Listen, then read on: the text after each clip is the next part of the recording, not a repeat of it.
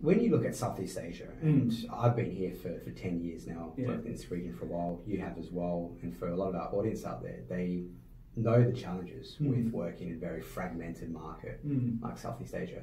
Is it really possible to get the type of scale that the likes of Total or your competitors want in this corporate PPA C&I solar space here in Southeast Asia, knowing these challenges?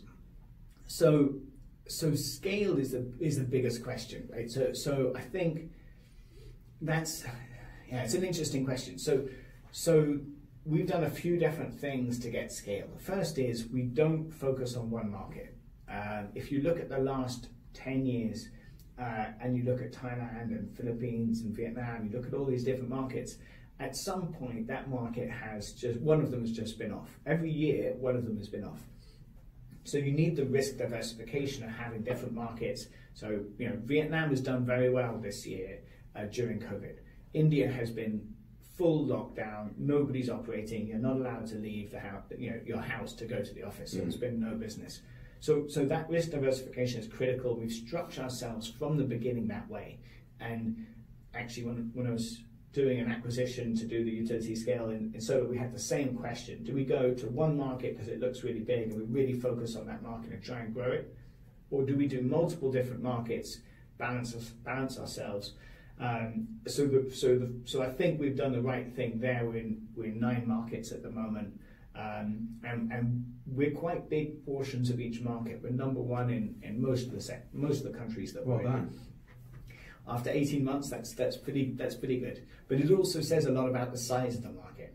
So we can be number one, we can be 20-30% of the market. Look, you can grow that market a certain amount, but once you get to 20, 30, maybe 40% of that market, you're not going to be able to grow that market much more, and you've got to wait for that market to scale over time. And one of the challenges is awareness.